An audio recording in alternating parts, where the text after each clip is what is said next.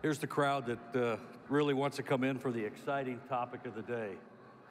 This thing is, it may take us most of the 45 minutes for me just to do the title. Driving Profits, Inventory Management, Point of Sale, and Customer Loyalty Programs panel. I think we could probably dig deep, drill down, and cover everything we need to do on all those topics in 45 minutes. Yeah, sounds good. Yeah. So why don't we start with just introducing our panel, because we have a couple of different people up here, who we are, where we're from, and what we do. John Griffin, Vice President of Operations for FasTrax Solutions. We are a point-of-sale, retail automation, inventory controls solution. We also have warehouse, wholesale distribution software, digital signage, and loyalty. Good morning, I'm Tom Allen. I'm the Retail Operations Manager for Smoker Friendly. Oversee the daily operations of 101 retail stores and everything involved with loyalty as well, too. I'm Mo Daher. I'm from Spring Street Cigars in Tupelo, Mississippi, a premium cigar lounge. Good. Just met Mo out back. That's the first time I heard him talk. I didn't even know he was from the South, so there you go. He's got the best beard on the panel by far. Absolutely. So, I don't know, let's just kind of start with maybe a simple question. I'll shoot it John's way, and that's for the retailers that may be looking for a new point-of-sale system and looking to advance what they're doing in their stores, where they have one store or multiple stores, and some of the things they ought to be looking for in a good system. And I told him out back, I said, you know, you're with the FasTrax, go ahead and plug your system all you want. This is free advertising. Sure.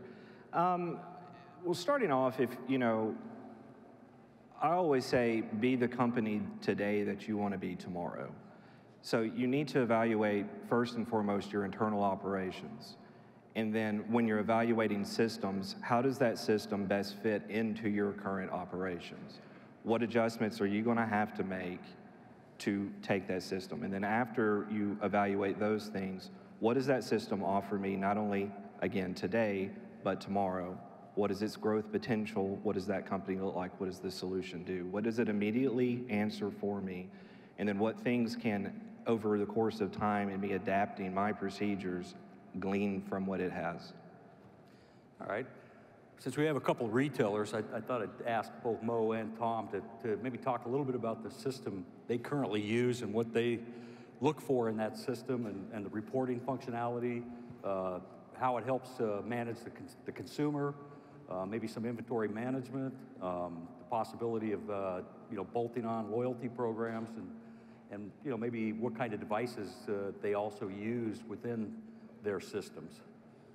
Tom, or you want to start? Sure, yeah, it's a great question. For Smoker Friendly, what we use is ECRS Catapult.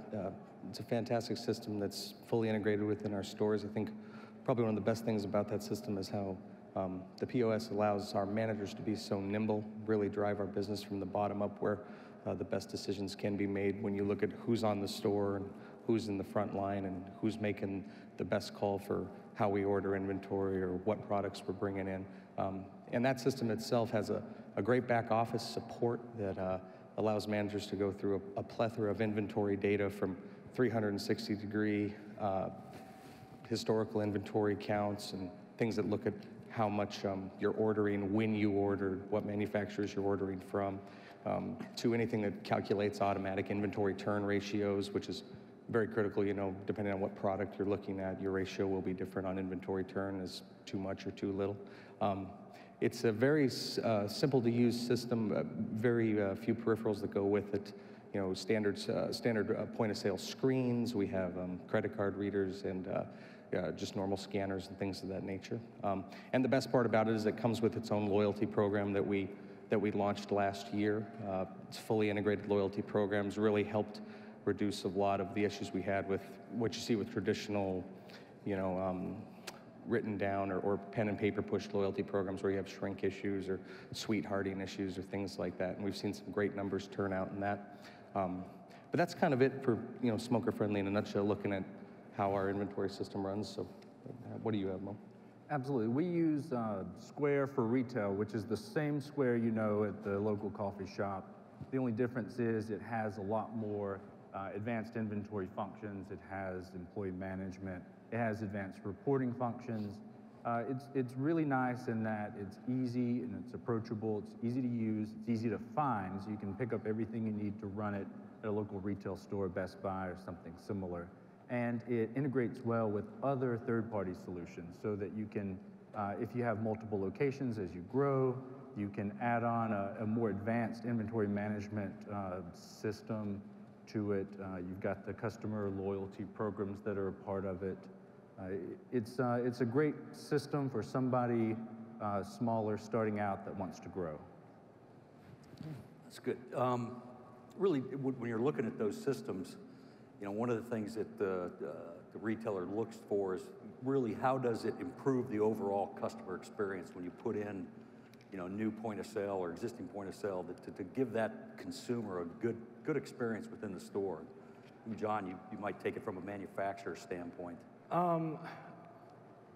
Well, first and foremost is making sure, from a retailer standpoint, you're tracking the products, they're properly in there, they're properly priced, if you're doing system discounts, or those things properly firing at the proper times, at those specific thresholds. Are you able to report on those things? But as far as customer experience goes, what is the ease of use for those cashiers?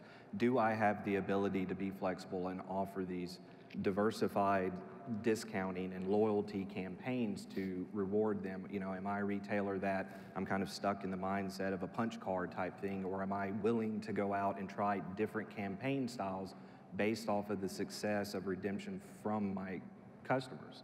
And by gauging and really honing in on those successful type campaigns, for instance, talking about a customer experience, that means I'm actually seeing what works. That means that's what they like, so I'm focusing on that and expanding upon that.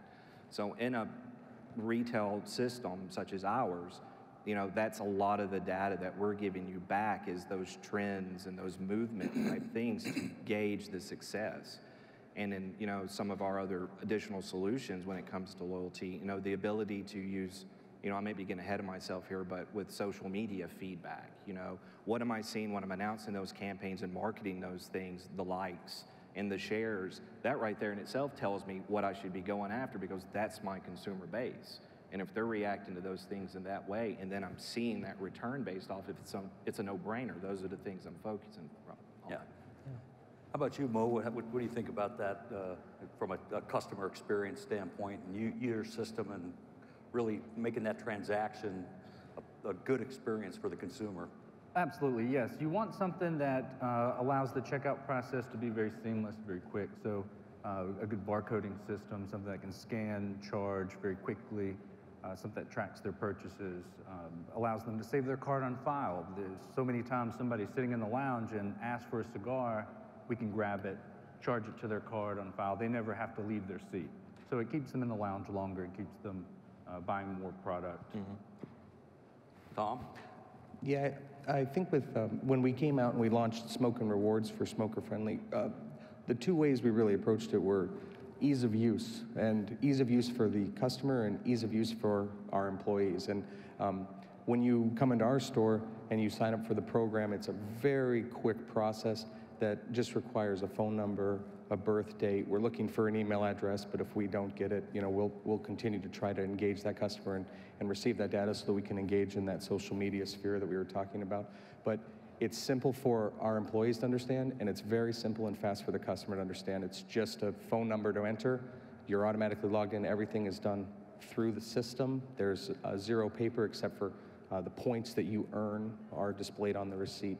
And it's been a fantastic feedback loop that we've seen so far with that, removing just time and energy from managers having to train on traditional punch card programs and things like that. And it's very streamlined. And the other thing about it is the back office of that system allows our managers to edit their customer profiles and allows them to manage their actual loyalty customer base and really keep that one-to-one relationship that we strive to have so much. So let's talk a little bit about inventory management, because as we see, new technology come into the marketplace, brand extensions, the cost of goods spiraling upwards, very important to manage our cash and keep control of that inventory, both from a shrink perspective, but also really good inventory management to watch our cash flow. And so, I don't know, maybe if you could touch, Mo, a little bit on how you work with your inventory management within your store and your system and what it does for you. Of course. What's great about an inventory management system, you're not just looking at a snapshot. When you look around, if you don't have one, that's what you have, and you don't know where you've been, you don't know how you got there, and you don't know where you're going. So inventory management can really tell you what you have on hand, how it sells, what's not selling, allows you to figure out how much product you have on hand so you can budget for the next year, and you can see the trends of what's selling, where you need to put more emphasis.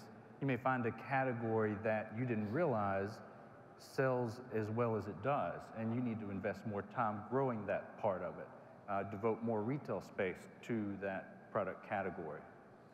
So Tom, on that question, some of the reporting functionality and what you're using to expand on what Mo said to really look at those categories, look at those brands, and then what is moving quickly, but also as Mo said, what are the slow or dead products that we need to move out of the system and get that money back. Yeah. From a reporting functionality standpoint, two of the reports that our managers use all the time are, you're looking at a 0-item movement report and then also a 4-month movement report. And we use those reports not only, one, to see where product could potentially be transferred to another store and increase the profitability or the chance for sales, but also from the 0-item movement report, you can empower the supervisors to make key decisions where if product needs to be written off, if product needs to be transferred, yeah, it's kind of where we come from on those. Those are the two reports that we look at most of the time when we're training managers and empowering supervisors to really make quick inventory decisions that have to be made on a daily basis. So since you come from a chain background, how does the system really empower and aid your category managers in terms of making their buying decisions, whether they're looking at the premium cigar category, or they might be in the e-liquid, e-vape, e-cigarette category, and how those guys tap into the point of sale and how it flows back through to your general ledger, and they're able to get the information they need to make good decisions from corporate. Right. No, it's a great question. When our two category directors are looking at that, it's the most powerful thing that system provides them is the large aggregate data that it can pull in and allow them to make a decision over the course of, looking at data over 3 months, 6 months, a year. It can go even farther out than that.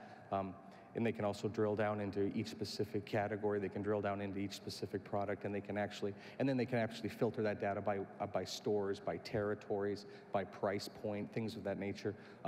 So I think how nimble the system is and how malleable the system is extremely important to category managers or folks within that level who are making those big inventory decisions for an entire company. It's very critical.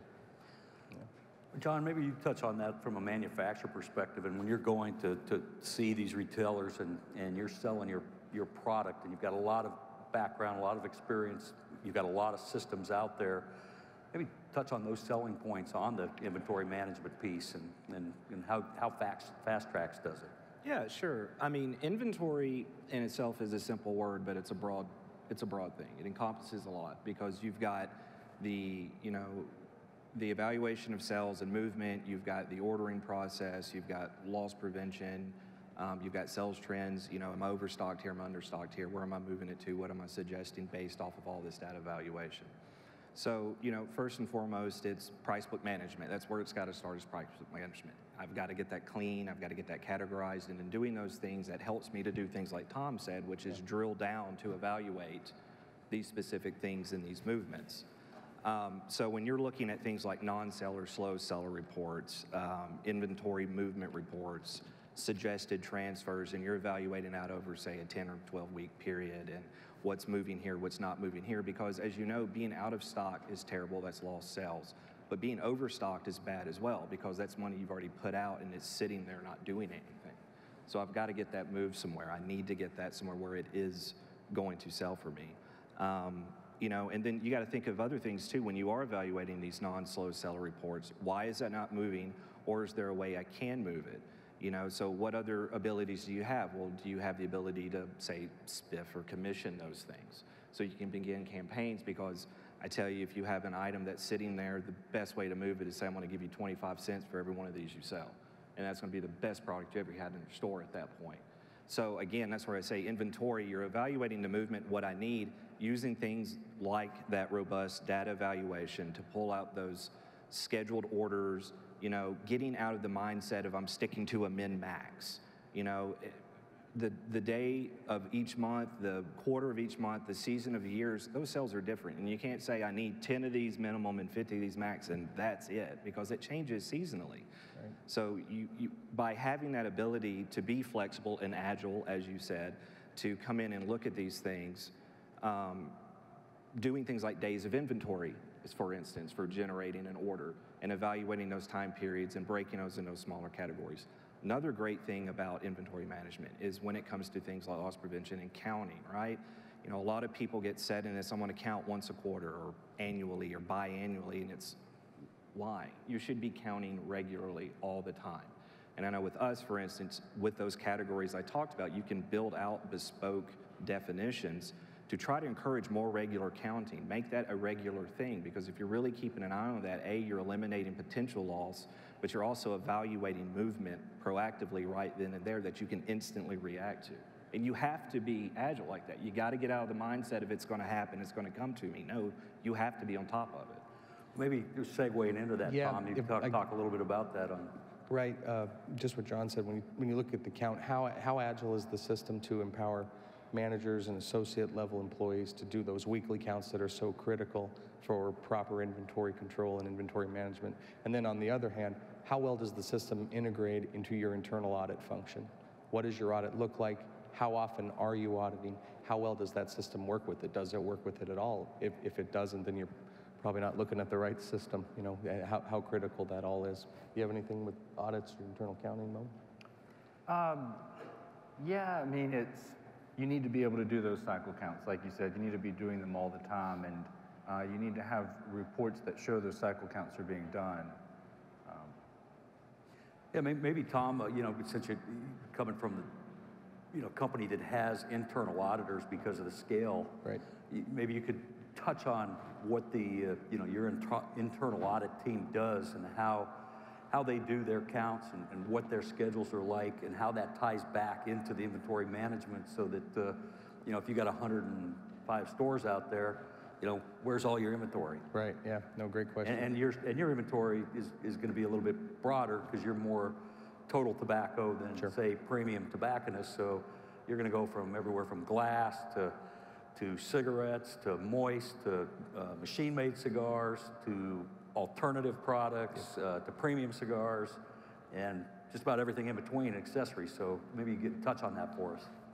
Well, the biggest thing that we work with on our internal auditing team is setting the proper schedule. We operate on a 1-month count schedule, and then we cycle our categories that we're going to count. There's always a set amount of count that gets done within what we call our basic audit, and from a mixed category store like that we operate in, you know, you're always looking at cigarettes, you're always looking at moist. We also do some stuff with lottery, lotto, those types of counts. And obviously verifying cash is the most crucial thing that you can do, and making sure that a system works with, you know, cash verification, safe and bank deposits, all those daily functions of the business that are so crucial to make sure that you have what you need in order to be successful.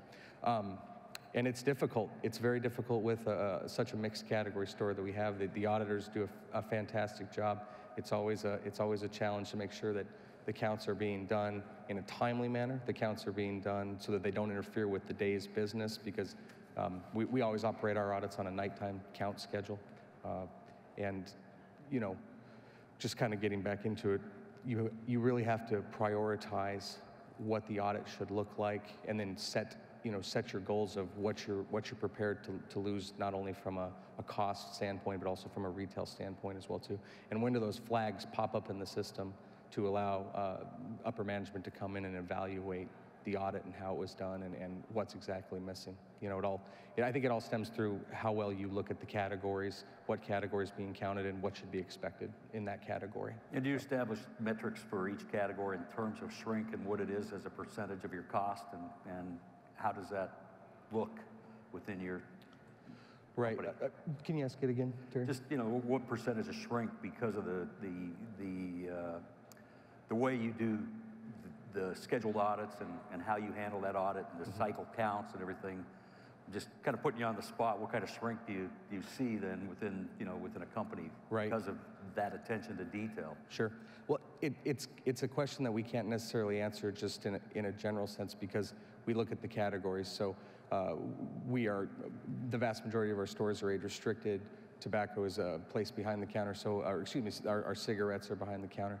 So, for instance, when we look at the cigarette category, any loss that we see within a cigarette count, not only is the manager of the store should be doing their counts weekly, but when an audit comes down and we're seeing a loss that can't be explained, it just is immediately a red flag for us, because everything is isolated away from the customer. So it brings up a lot more questions very quickly about what's going on with that inventory. It becomes much more complicated when you're looking at products that are readily available on the floor and what the shrinkage rate would set off there. I think one of our best things that we do is with our supervisors in our stores. They know their stores very well, and they know their internal shrink metrics that is going to immediately bring them in, or their area manager, to address a count issue or an inventory dollar issue. Yeah. All right. I'll shift gears a little bit here, and Mo, you're talking to a peer out here in the audience, and you're talking about point of sale. What type of reports would you recommend them that, this is what, at a minimum, you've got to have as a good retailer to really be able to manage your business well? Well, I'd really like to see total inventory on hand. It's really good to know what you have, because you can walk in and you can look at it, but you don't really know what the value of that is, and it's really hard when stuff's stacked up at the top to see what exactly is up there. But I also like to see sales by item, so I can see what's selling, what's not selling.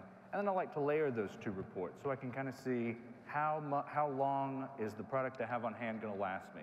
How long before it all sells out? So that I can be more predictive. I can order before I'm out. Because once you're out, you've upset a customer. You've provided a bad experience. So at the store level, you need to make sure you're able to make those. You need to have the reports that allow you to make the decisions to run the store efficiently. Yeah, so if I'm coming to John and I want to buy a point of sale system, I'd ask him, what kind of reports do you have, and are they customizable? What's the dashboard look like? Is it going to be ease of use for training and from a cashier up to a store manager? And what's the training period kind of like, so that you get up to speed? Maybe you could address that a little bit. Sure. Yeah, I'll start with the report side of it. In FasTrax, there's hundreds of reports that have hundreds of thousands of different variations of ways you can run those based off of whatever options you're choosing when you do that. Might be overkill, but there's also those people that want to specifically dial into those things. Now, having said that, those are constantly growing, always growing. It's daily. There's some, we get feedback from our customers, which is how we build our system. Maybe not as quickly as some would like sometimes, but of things they would like to add or tweak or change. So first and foremost, all of our reports, for instance, are exportable. So you can export those and tweak and change whatever you need to do with that to reorganize. But then we have custom reporting with that as well. But as far as some basis ideas of reports, ones that I suggest are things like item sales, like Mo just referenced, hourly sales trends, the non-seller, slow seller. That one to me is that's one of the penultimate ones that's overlooked so much for an evaluation of movement. Inventory evaluation, like he said, I'd like to see a total on hand and what does the value look like right now. Suggested transfers in itself is a great report just because of how much time a lot of our customers that we have brought on have said, this saves me, you know, X amount of hours a week from where I was having to take these different reports and evaluate them. Now I get one report, it's scheduled to run on this day at this time for me. It's emailed to me, so wherever I am, I see it, and I'm seeing the layout of what I need to transfer. All of those time-saving things. The negative cashier actions report is another one. That's, you know, that's basically voids, cancels, no sells, returns, those types of things. That report is very important when you're talking about inventory movement and inventory evaluations and all things that, to be able to read. And when you're laying those across and you're looking, it starts to really paint that picture of what's happening in your store or chain of stores. What was the last part? I forgot. Customizable, you know. The reports. Yeah, now, one thing that we are working on right now as well is we're really looking and getting to business intelligence. So not only will these reports spin up a lot faster, but they are a lot more customizable for our end user to actually come in and choose that specific data that they're wanting to do, and do a lot of stacking of data for things that don't really normally make sense. You know, we get set into this, I run this report and this report and this report and this report, and I got to look at them. Well, when you're getting into BI and predictive analytics at that point, you're now taking that data and you're throwing it in a pot, and you're saying, okay, I want to see this, this, this, this, and this, which would usually be disparate pieces of data. Now I'm getting to see them overlaid, you know, a lot of times graphically, hotspots, looking at store movements and trends. And I'm getting this almost singular report instantly that I can see that's got every little bit I want. Yeah. It's been a long time since I looked at it at a point of sale and was evaluating to purchase. But if you're doing it today, and I would assume that most point of sale systems would have the feature that, you know, I would want, and that's is it fully integrated to the general ledger? Can I take all my data from that point of sale, and can I drop it down? Can I have my P&L for the store? Can I funnel that into my financials? Can I create an income statement, a balance sheet for my business, whether it's one store or 1,000 stores? Yeah, I mean, for us, again, with those reports being exportable, and we do have those reports that are able to be fed or imported into an accounting package, depending on which one you have. Again, the customability is there because, as a lot of you already know me and know our product, you know, we're willing and able to do whatever. He got all his customers to come. We're willing and always able to do what we can to go into that. The problem a lot of times that we have found through the years when it comes to that is, if we're not going to build it ourselves and we're depending on a third-party solution for that, you're talking integrations, and if they change anything, it becomes a nightmare sometimes logistically. So both you guys touched on it a little bit on the loyalty side, and I want to come back to that. And I'll really start with you, John, because you're talking to multiple retailers out there. You're looking across the country, so you have a lot of touch points and probably have a good opinion and see what's going on out there. But how are the top retailers leveraging their loyalty programs in today's environment? How are they leveraging that customer loyalty program? Sure. Well, first and foremost, it starts with the willingness to step off the ledge and do some of these things. Again, like I said earlier, not getting stuck in this whole, I do a punch card and that's what I do, or I did this loyalty thing 10 years ago and it didn't do me very good, so I'm not really interested in doing that. So, you know, some of the ways they are leveraging it, for instance, with our system, is just the vast abilities of ways to automate and handle things automatically there, but instantly reward them. So when you're going to a vendor or manufacturer, whatever, talking about leveraging and saying, I can do these 80 different things, whether it's spiffing my employees or I'm giving discounts off of these volume or a percentage off when this item is bought, or I can do stealth things. If you buy this, I'm going to spit a coupon out for this item over here for the next time.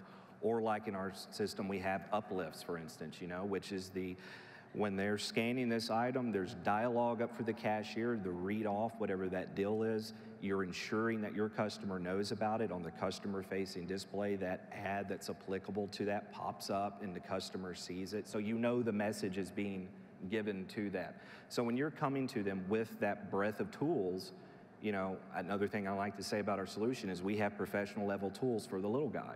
You know, you're not having to go to a bespoke software development house to get this. These are the same tools the big guys use. No.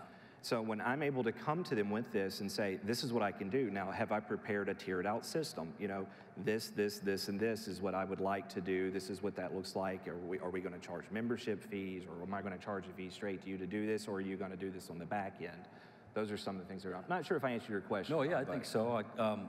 I saw the wave out there that our 45 goes by pretty quick. We want to open it up for some questions, but just maybe a couple of bullet points as, you know, as a retailer and you're looking for a new system or you're looking to upgrade, whatever it might be. And we talked a little bit in the back, you know, some simple questions to ask. You know, what does tech support look like from a company? You know, does it cost you additional dollars? Does the system improve the overall customer experience? These guys talked about that. Does the point of sale system generate all your needed reports? What happens in the event of an internet outage? Is the system scalable if you want to grow your business? Does the manufacturer have a history of reliability and customer satisfaction? Is there ongoing maintenance and or upgrade fees as you continue to look? Is training extra? What sort of peripheral devices are needed, scanners, tablets, other devices to get the most out of the system? There's a myriad, I think, of other questions that are out there to really you know, think about as you look at a system and really get the most out of your system, but that's just a few. So I appreciate the panel being here, and I do want to open it up for questions, and if we have any, we've got about 10 minutes to take a few, so. Yeah. That's good. Any questions? I see one up here, Ben, in a green shirt. All right, here we go. Yep, there he is. I'm blind, I think I know who that is. You have to ask somebody else. It is who you think it is. My question is for John. With the little time we have left, can you just slightly touch on, a little bit on the new program for scan data for Altria and Philip Morris? And is your system able to produce these reports to submit to these manufacturers and distributors? Yes. Good question. That's a good question, and you know, the short answer is yes. And as far as the details of the actual program itself, or how are we handling it? Yeah, I mean, as far as in our solution itself, if you're, you know, we have the loyalty piece already in there. So for those loyalty required and data sending pieces for the actual customers, that's collected. You know, how do you get that information? Well, you know, for one thing in our POS, if you're utilizing a two-dimensional barcode scanner, you can simply scan a driver's license, and that's how you're identifying the unique customer, as well as age verification, right? As far as the report itself, how does that work? The report is, you're running it, and when I say you, I don't mean you literally have to go in and hit it. You can if you want. You can schedule that guy. It automatically generates, and it FTPs to them. Was that ESA out there? Yeah. Tom, you might touch on that too, because I know we went through a lot of implementing the Altria system to get that up and going, and it's been very successful. Right. Was there another question that was just asked, though, as well? Did you have another question? No. No, that was it. Oh, yeah. I would really just echo everything that John just said. How easy are you able to aggregate scan data and send it in? We have much smarter people than myself who work on all that within our corporate office, but the ease of use of it is absolutely critical, and identifying, you know, does your system support that, and how we're looking at loyalty from now and heading on in the future. I think we'll always be looking at, you know, scan data, what can be brought out of it, and how does that integrate with the large manufacturers. And I think that, you know, you could, the kind of the proof is in the pudding. I think that that program has definitely given a lift within our stores in units with their brands. So it's. Yeah. Any other questions? Good question. Any questions? Raise your hand. No? I got a general question for you guys. How, or the best way to go about choosing the right POS system for your store? Any sort of points on that? Yeah, where we started is we just asked other tobacconists, what do you use, and what do you like about it, and what do you not like about it, and tell us everything. And we just kind of compiled that information, and we looked at it and we said, does this fit our needs? Does it do everything we need it to do? What are the disadvantages? What are the costs? And we just kind of started from there. Yeah, absolutely. I think Mo hit it on the head completely. You know, what does the scalability look like? What does our business plan look like for the future? Can that system adapt to it? Would also be, you know, key questions that I would ask as well. And is it the same whether you're at a single store or multi-stores? Same process? I would, yeah, I would go with the exact same process as well too. Okay. Any other questions? No? Okay. I think we're close to time. Is there anything else you guys want to finish up with or have a quick chat? Any points or questions you had? I think the only thing I would add in regards to that last question, Ben, I know I'm not a retailer, but speaking with retailers about my product a lot and just staying neutral and non-biased and asking them what their evaluation is again what these guys kind of said. What does the scalability look like? But also looking what products are they introducing and how are they focusing on my industry? You know, there's lots of solutions that are general retail solutions out there, but I'm in a specific industry that has specific nuances. How are you covering that? How are you accounting for that? And, you know, I thank that gentleman for asking the scan data question. You know, that's one thing that we do. You know, when it comes to age verification on items, when it comes to sales limits on an item, I can't buy more than 5 of this in this single transaction. Or I have to be this age to buy it on this time, but this age to buy this other liked item. Sure. You know, Yeah. how are they, do they have the ability to do that? Do they have the ability to say, no, you gotta have a driver's license because I'm tired of getting dinged for selling to underage people? Can I force that? What am I able to get from that customer and track that customer? At the end of the day, those are the things you need to evaluate. Do they have a loyalty solution that allows me to directly get to them on their mobile device and tell them what I'm doing in my store? Or is this something I'm gonna only do if they walk in and my cashier just happens to remember to tell them about this program we're doing? Because you get them in the store, but the hardest part is just that, getting them into the store. And once they're there, they're your customer. Now, how am I keeping, you know, them alerted to what we're doing? Okay. Good points. Any other questions as we wrap this session up? No? I'd like to thank you guys for your time and sharing your expertise. Thank you very much. If you guys have any other questions, by all means, stop by and find them in that booth, FasTrax, Yep. Thank you, and guys. smoker friendly. Thanks very much. Thank you very much.